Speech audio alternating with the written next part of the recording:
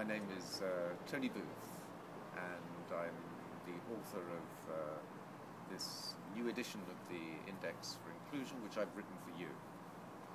It's a book which helps you to take control over the way schools are developed, to think about what you do in your classroom, how you are with each other as teachers, how teachers relate to children, how they think about parents and help them to participate in education alongside their children.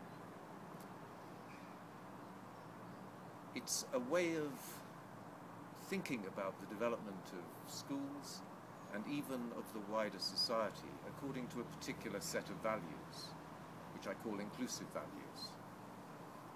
For many teachers, these are just the values that brought them into education, but then they become forgotten. The Index for Inclusion reminds you of those values, allows you to engage with them in detail and to form a framework of values of your own.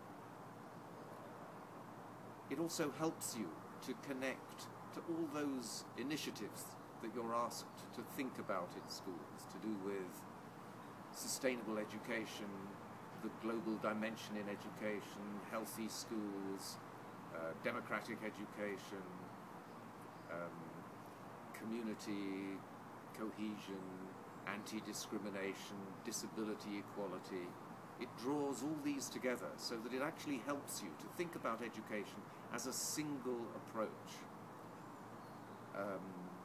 I've offered you the possibility of rethinking the nature of the curriculum for schools, and I've provided a detailed rethink.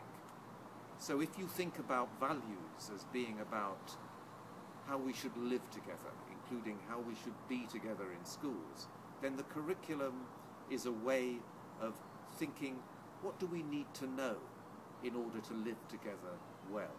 So it's a chance to rethink not only how we teach, how we are together in schools, but what is the content of those teaching and learning activities that we engage in our classrooms and beyond.